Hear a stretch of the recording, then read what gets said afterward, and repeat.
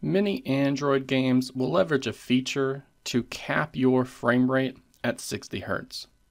While there are lots of flagship smartphones these days that ship with displays that are able to handle 90 or even 120 frames per second. So today, I want to show you a hidden toggle within Android 15 that will help you to override this limit, and it's actually incredibly easy to do.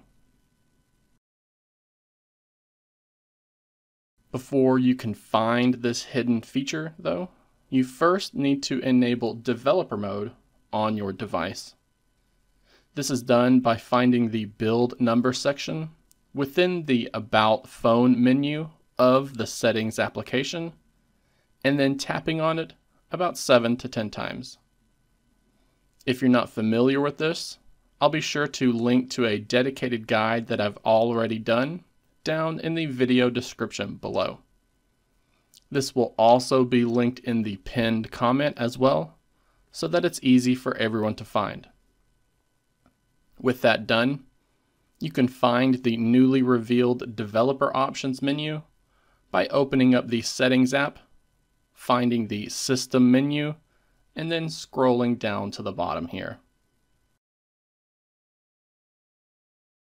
While you're in this menu, you'll want to scroll through this list until you find the Debugging section, and then you want to keep scrolling just a little bit further, as you will find a toggle labeled Disable Default Frame Rate for Games.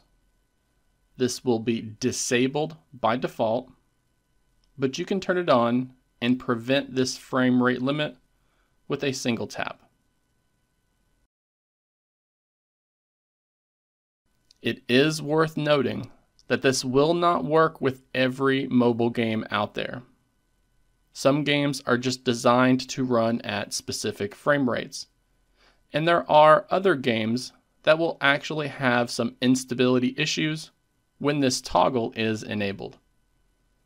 The good news is that this will help to increase the performance of a lot of mobile games, but you can always come back to this menu and turn the limitation back on for those games that have issues with this feature. I would actually love to see a list of games that can benefit from disabling this cap. So use the comment section down below if your favorite game runs better with this feature enabled.